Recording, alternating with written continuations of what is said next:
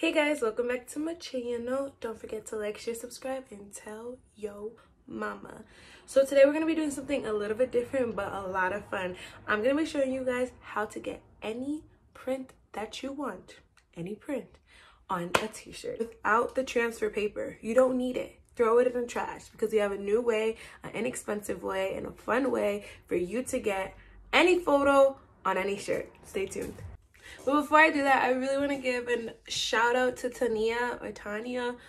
I don't know how to pronounce your name because we only talked through DM, but honestly guys, I'm going to give you guys all the information so that you can have one of these amazing, unique paintings in your room, in your house, in your living room, in your bathroom, wherever you want to put it. I am still currently trying to figure out where I want to put it, but all I can say is she's amazing. This is amazing. And once I put it up, I'm going to show you guys. But yeah, I just wanted to give a quick shout out to her. I'm going to put all her information over here. And I'm also going to put all her information in the description. So if you want one of those, all you're going to need for this is pictures and some t-shirts. So I want to put you guys on because this DIY cost me $5. Literally $5. So I got these t-shirts. All of these t-shirts from the dollar store, okay? I got them all from the dollar store. And I got this oversized one because I wanted to make my pink one an oversized one. And I got them all from the dollar store, real cheap. Then I went to Staples and I spent $191 on my prints. So I'm also going to be showing you guys how you can make your own collages because for me, I wanted it to be really unique, something that I know that no one else has on a shirt, and that was why I made my own collage. Okay, so the pictures that I decided to go with for my pink shirt, I created this Bratz collage, and I made the original Bratz based off celebrities that we all know. So I thought that was super cute, and I can't wait to put this on a shirt. So basically what I did was go through Pinterest and find aesthetically pleasing photos. This was before I realized, you know what, I can do the Bratz. And I went ahead and I used J-Lo, I used Paris Hilton, I used Kim, and I used Beyonce to create the Bratz. Secondly, I just put together some baddies and I put them on a shirt because why not?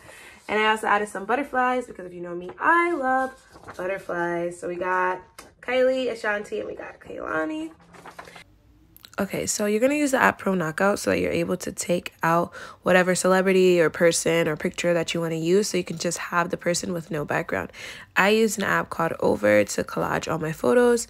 And for this photo, I decided to use Ashanti, Kylie Jenner's, I think it was her passport photo, and then just Kaylani, and then some butterflies because I love butterflies, and sunflowers.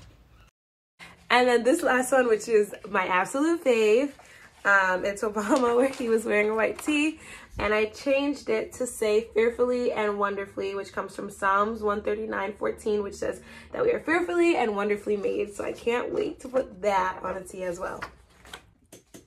Oh, one more shout out to Dollar Tree, and they need to sponsor me, but look at this. I found 3 packs of socks, 3 for $1. So I got 2 of these, but I can't find the other one. Well, this is embarrassing. I bought 2 packs for $2, which is 6 pair of socks, which is way less than I ever spent. Oh, here we go. Oh my God.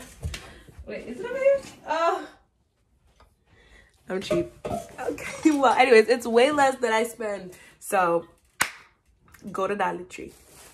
So I stitched with this photo of Obama with a white tee. I think his shirt said American Dream, so I wanted to erase that. I used this app called Airbrush to erase it. However, you have to pay to erase things on Airbrush, so I just screenshotted the photo and called it a day. Then I went back into Over and I put up Fearfully and Wonderfully Made. I took this from Pinterest and it had a pink background, so I ended up taking it off so that it would go onto his shirt perfectly. So for this DIY, all you're going to need is your photos, some cling wrap, some parchment paper that I also got at Dollar Tree, shout out to Dollar Tree, and some scissors to cut out your photos, obviously.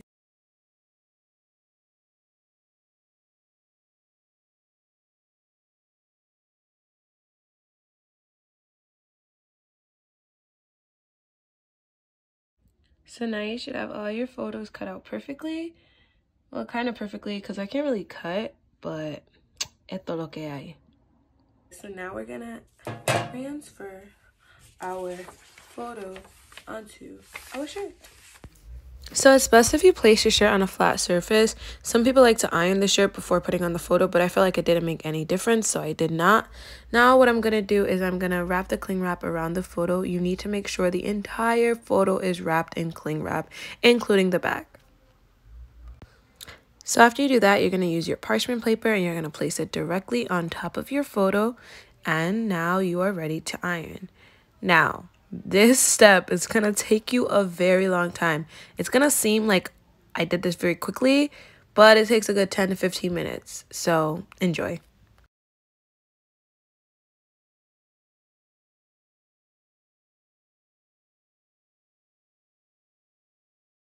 So once you are confident enough to peel off the wax paper, you can go right ahead and reveal your masterpiece. I am very impressed by this. It looks so good.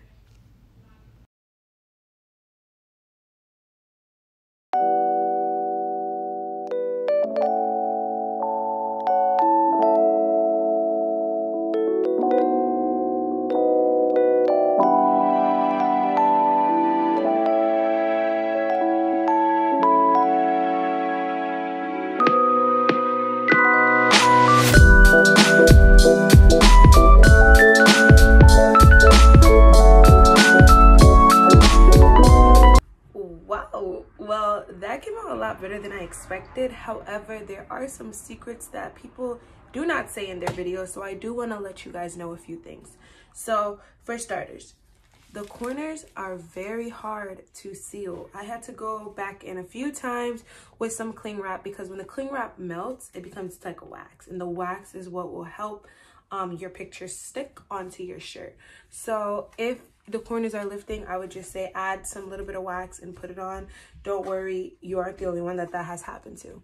Secondly, when I started this, I was so worried about the corners not sealing that I kind of forgot about the middle. So the middle was almost lifting a little bit like a bubble. So when I went in, I realized, you know what, you have to put time in not only just the corners, but the inside, the middle. Have the iron sit on. It may take a very long while. It looks fast on video, but it takes a very long while, okay? Lastly, remember that this was not put on with transfer paper. This was not put on using a machine where the picture will just soak into the shirt. So you cannot wash this in your washer because it will mess up. The paper will probably just come right off. But for a DIY, it is very inexpensive. It is super cute. You can rock this. Everyone's gonna say, where'd you get your shirt from? And you can say that you made it. So be unique, have fun, have patience, because it takes a lot of patience, but you can do it. So I did want to come up here and tell you guys a little thing that I found out after wearing this shirt throughout the day.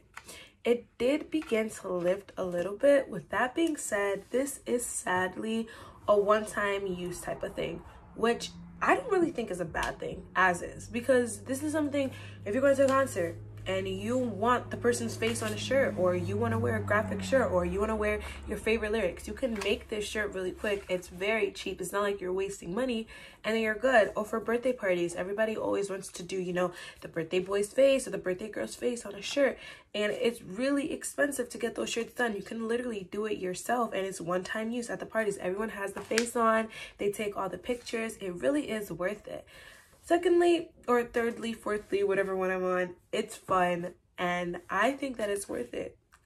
I lost $5, maybe not, because I have a cool shirt that I could wear once, and I just have to figure out where I want to wear it to and why, and that's it. Throw on a cute jean jacket and you're good. So I did want to let you guys know that quick disclaimer, because I don't want no one, you know, making a ton of these and then trying to sell them and gyp people. So don't get gypped, but I would say try it at home. It is really fun. Also, this is also something that you can do on sweats and sweatshirts. Let me know below if you want to see how you do it on sweatshirts and how you do it on sweatpants, because it's just a little bit different, and I can show you guys and we can do this together. We're in this together. One more tip, I would not make the paper that you're putting on your shirt any more than 8 by 10, simply because, like I said, it's not comfortable. So imagine if you had a long one. Like for me, it's fine, like it's bearable. This part just kind of sticks out, But if it was longer and it was going all the way down to your chest, I know that you would be walking crazy. You can walk in this. This is flexible. You can move in it. You can party in it, okay? But yeah, so thank you guys all for all your support. Honestly, I am shook by how much support I am getting, and I love you all, and I thank you all so much for supporting me, for subscribing, for sharing, for liking, for commenting, for everything that you guys do. So stay tuned. I have so much in store for you, and please like, share, subscribe, and comment, and let me know what you want to see. I can give you what you want to see if you let me know. So